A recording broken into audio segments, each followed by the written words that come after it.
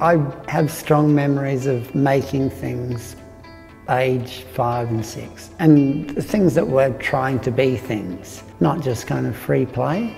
And yeah, Mum began making pots very late in her life, really. So there was someone making in the family, on the kitchen table quite often, or in front of the television. And so I think I just soaked that up, even though I didn't think much of what she did.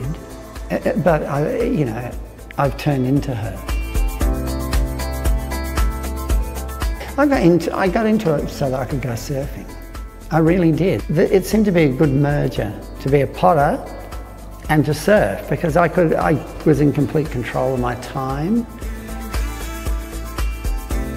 When I worked with Mambo, Dare, the director, really encouraged like social commentary, shit stirring.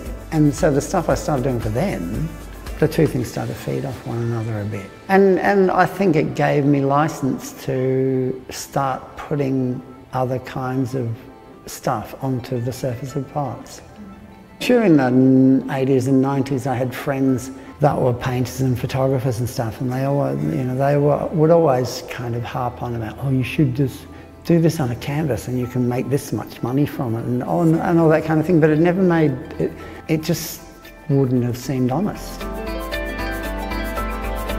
When we decided the kind of room, the scale of the room and all of that, I also had in the back of my mind the whole time buildings like Watts Towers, where that Italian guy spent 35 years making this weird, giant, Gaudi-esque thing for his wife.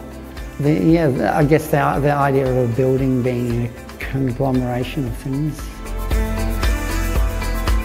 It was a production line, and you just start relying on old methods, old images, There's also like a huge file back there of books and whatever. And again, they're shared things. That's kind of how it grew.